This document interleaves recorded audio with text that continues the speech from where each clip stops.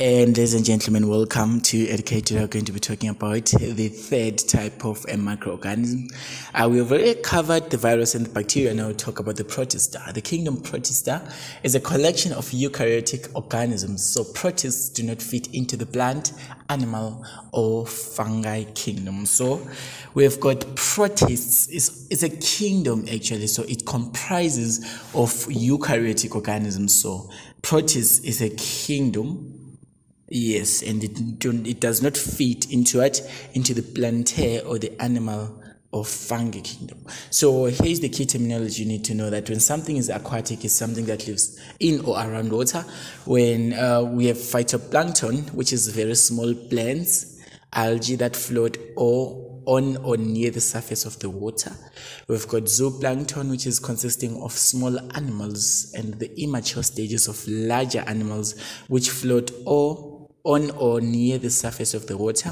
We've got the sessile organisms, which are usually permanently attached to a substrate, to something, and cannot move on their own, but can move through the outside sources such as water and currents. So the sessile organisms are attached to a certain place. Okay, so here we've got characteristics of a protista. So they are simply unicellular or multicellular eukaryotic organisms. So if they were going to ask you the number of cells a protist has, it can be unicellular or multicellular. It depends on the type of protist, since they are categorized according to their characteristics that they are different.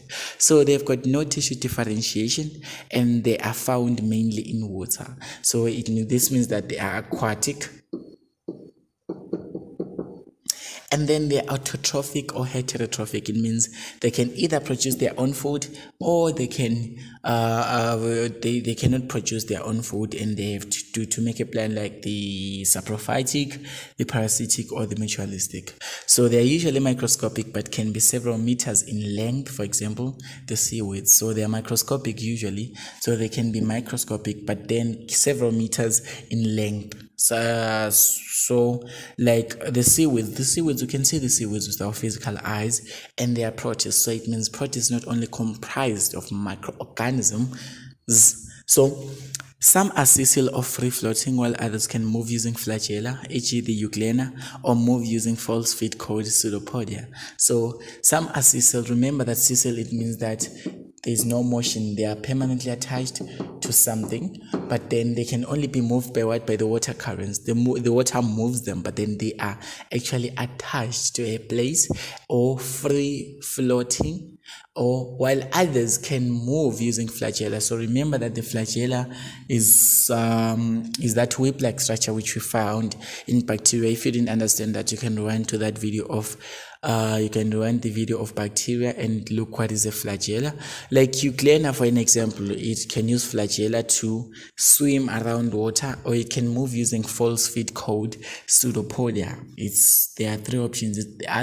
Some are sessile, others can use flagella to walk, to move, and others can use false feet called pseudopodia. And then they can reproduce sexually and asexually. So it means they can have sexual processes, or they can have asexual processes.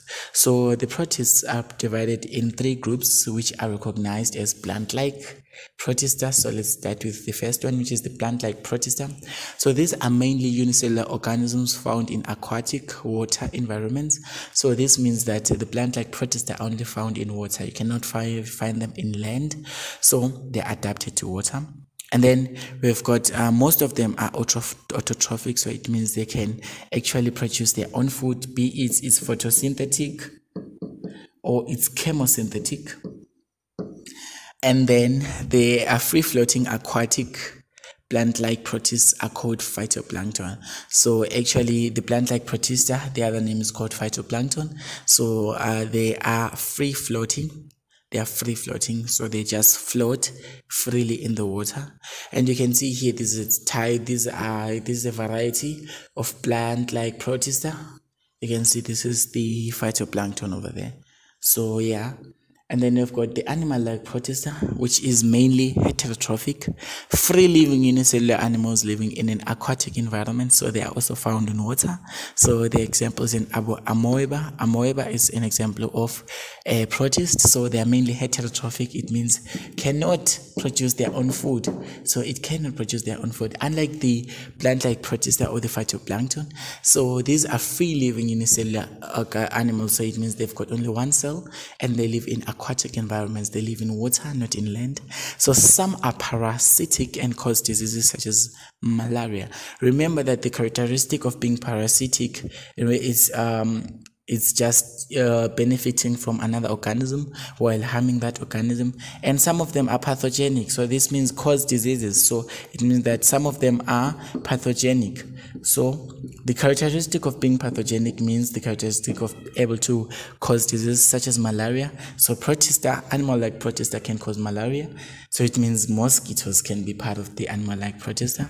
So others are free-floating aquatic animal-like protists that are called zooplankton. So this is actually the other name for animal-like Protista, is called zooplankton. Remember, for the plant-like it is called phytoplankton. So for the animal-like it's called the zooplankton. And then we move on to the third category, which is the algae. So the algae is multicellular macroscopic organisms, commonly called the seaweeds. So macroscopic is the opposite of microscopic. So macro, it means at a large scale.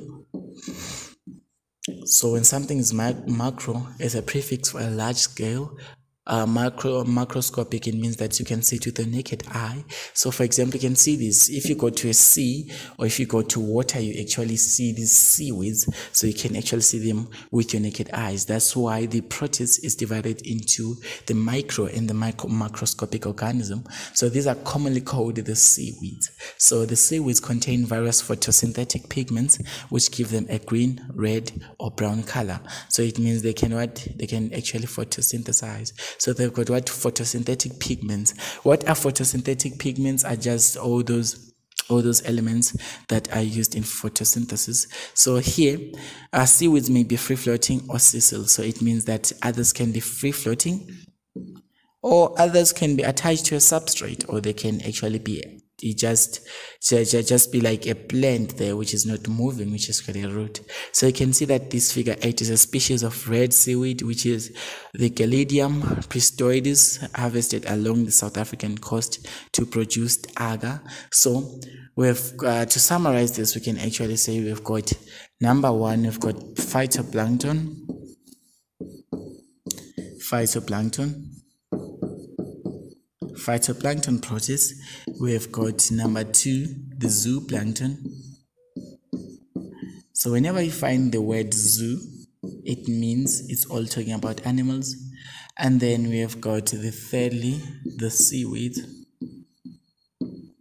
or rather the algae. So these are the divisions found under the kingdom Protista. So yes, the seaweeds are macroscopic, and then the zooplankton are microscopic, and then the phytoplankton as well. So they are there are 3 categories under the kingdom Protista. So thank you for watching. Please don't forget to subscribe and to tell others that we are staying tuned.